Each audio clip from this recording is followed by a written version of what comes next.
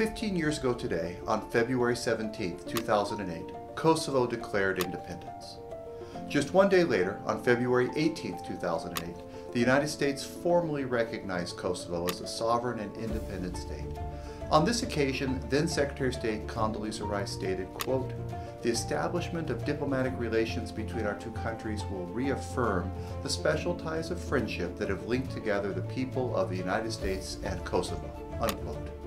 Kosovo has traveled on a remarkable journey over the last 15 years.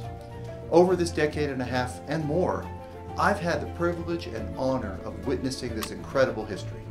I've personally seen the great progress the people of Kosovo have achieved over the last 15 years.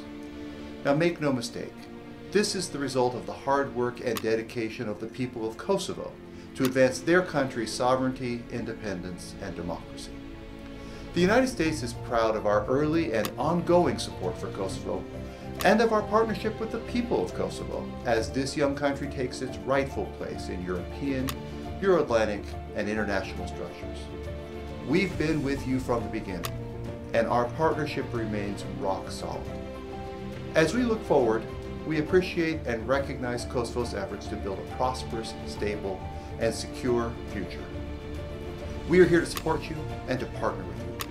We will continue to deepen this partnership because at its heart, our relationship is about our shared values of freedom, democracy, independence, and diversity. So today, as we mark this momentous occasion, and on behalf of the American people, I'm honored to offer the United States heartiest congratulations.